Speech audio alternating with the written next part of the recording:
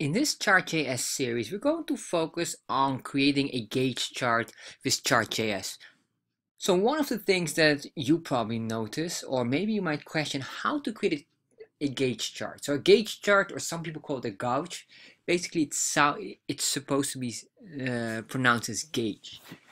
And what's a gauge chart? It's basically an indicator if you're doing something and analyzes the value. Just like a thermostat, it shows you the value, it analyzes what it is.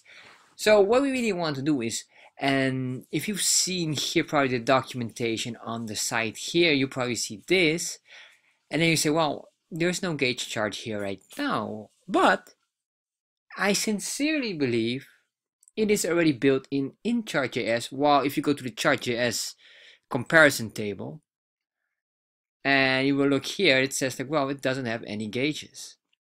And we can really do it quickly because it's not out of the box, meaning you just put in gauge as a chart type and then it will show you. However, the chart is very similar to a pie chart with just one small tweak. And of course, here you can see here, of course we can, and then here we can click on this and then you can see the pen, this is a code pen here, where you can see how someone created one.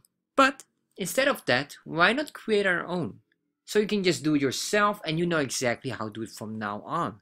So let's explore this. And we're going to do this step by step, and as you can see we have here already a page ready. So this is a more intermediate version, so it's not that complicated, but it requires some decent skill, and I do expect you to have a certain level of Chart.js, and if you don't, please check out my course. You can click on here for the Chart.js course, you can learn all about it, and once you know that, it's very easy to follow along. Alright, let's start. In the next video we'll start to create that.